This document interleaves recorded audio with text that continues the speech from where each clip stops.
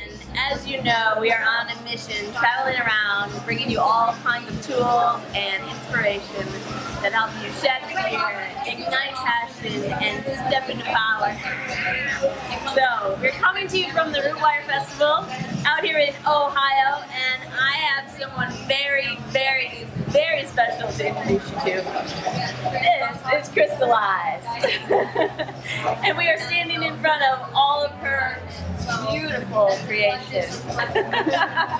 So, knowing you're out there and knowing you love to see what we're doing, the reason I'm bringing Chrystal to the table is because she's got a lot going on that you need to know about here. So first question, Miss Chrystal, this is all of your original work, yes? I have one original here, and I have a variety of prints of reproductions. I've seen her a few times come and talk about her work and seen them, and everyone always flocks. They flock to this booth and they're just in awe.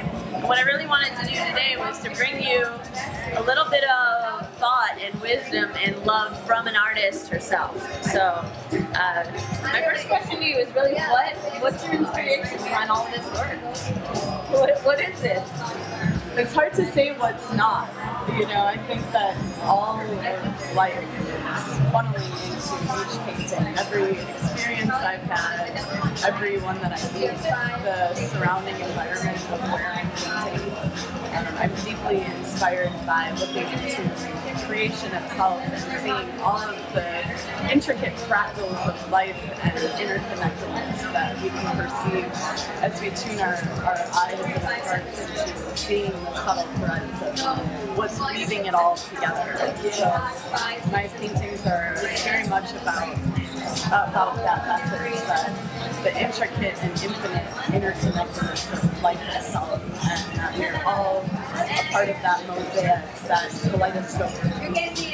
And I'm mirroring that into my art, and it's being mirrored back to me, and it's this constant evolutionary dance of the reflection and the reflected, and the wisdom and teachings that I am able to accomplish with each and every brushstroke that is given back. So what if creative process?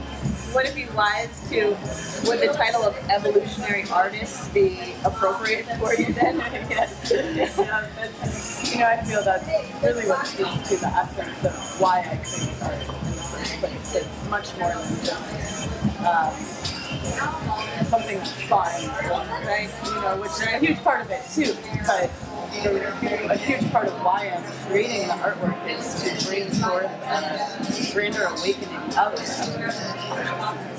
Because I believe that some of the ways of seeing just how connected we are has gotten diluted in a world that can feel so separate.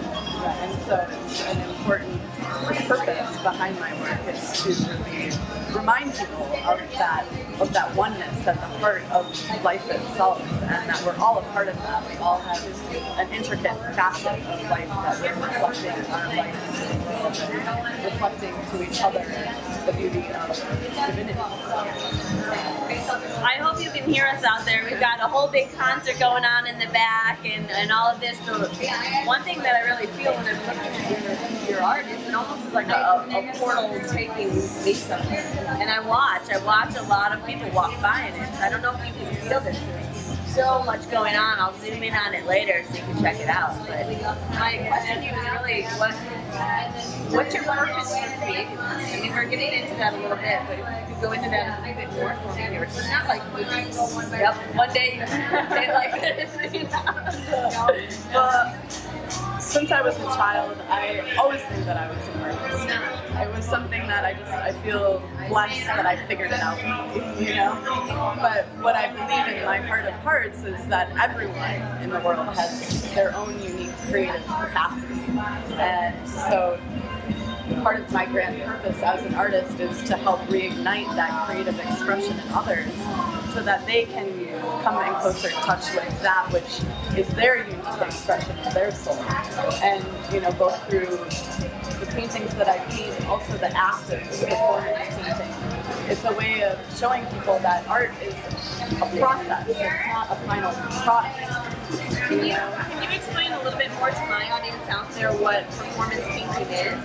Because I know a lot of people have never been to a festival like this, and this is, I mean, you're wearing your art, right? It's a walking art piece. This woman is magnificent to just be around.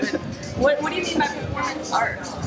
So, performance painting is a beautiful way that the creative expression is being infused into these kinds of a festival environment. So, rather than there just being a concert of music and, you know, an audience and moving work, and it's more of this participatory experience where artists come out, bring their canvas, set up on the side of the stage, set up on the stage or in the art gallery, or even just in a place that inspires them in the environment of the festival, and are showing to people their process of how they create their artwork. And this can call, you know, that can be mirrored into all different things.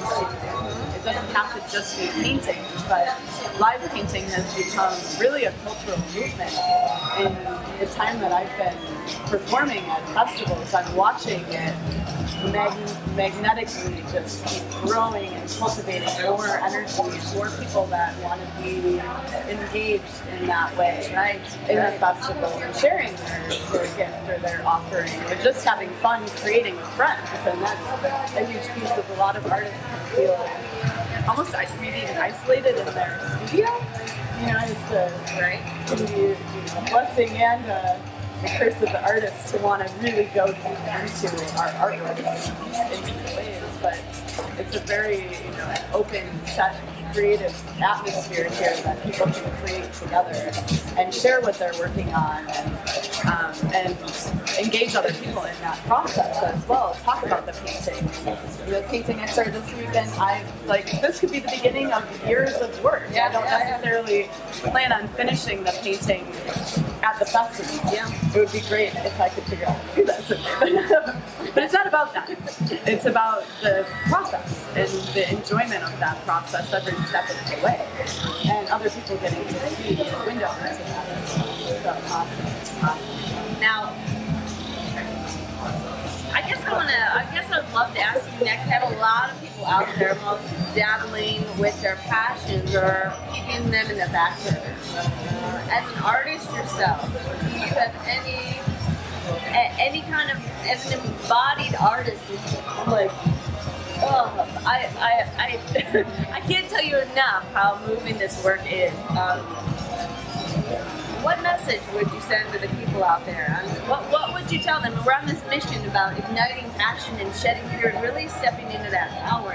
So much of why I wanted to get you on camera is because to me you're doing all of that. You know? So what would you tell anyone out there listening that's just, what's your message to them? Well, ultimately, I believe that inspiration is what keeps the world spinning around. That before anything in this world exists, it's preceded by an idea, a thought, essence that wants to come out into being. So I just encourage everyone, whatever shape it takes, to move your energy. Yes! Dance your dance, paint your paintings, play your songs, make your music, and the music of your soul, whatever form that takes. You know, it's not about turning everyone into a painter. The world had all just painters. It might not work. But everyone has a unique flavor of their creative essence, and that is something that we all have. And it is a gift to us from our soul. And so the more that we can embrace that, and really ultimately don't fear what you can create. Don't fear your power. Don't ever diminish yourself because you think that you may not be good enough, or that there are other people doing what you want to do and maybe you don't have a place in that. Whatever it is that your soul is telling you to do, embrace that and move towards it. And every step that you're taking is getting you closer and closer to that realization. It is the realization of your being, of your beingness, of just authentically being who you are, and not having to fit into the cookie cutter placement of where society or other people think you should be, but being true to your heart. And that will only take you to amazing places of evolution and growth and connection with the places and kinds of people that you want to be around. And so the more that we can keep doing that, shutting off all the stuff that we've had projected on us or molded us into a very defined thing, to keep allowing opening to newness and to the expression, the unique expression that we have. So, thank you. It is such an honor to have you here and to share you with my audience out there. So if you're watching and want to follow Krystal, what's the best way that they can follow what you're doing right now? Well, my artist name is Krystleyez, and I can spell that, I guess. Yeah, go for it. Krystleyez. And you can find me on social media. I'm on Facebook, I'm on Instagram. I have a website that I teach about sacred geometry, which is something else that we have. Right, there's so much more to this woman you want to know. We'll have to have you back for interview part 2. I would love it. It means I get to hang out with you. But yeah, I'm grateful to be able to connect and share with my crystal mirror. And thank you so much for taking the time to share here and to share this vision for the world. It's much faster than what we can even comprehend, really. The healing that is so deeply within the planet for us all to do that, to take those strides, to evolve ourselves and evolve our communities and create the magic that we want to see in the world. We're doing it. We're out here. Come join us. So from our hearts to yours, we wish you a beautiful, beautiful, wonderful, magical moments. See you soon.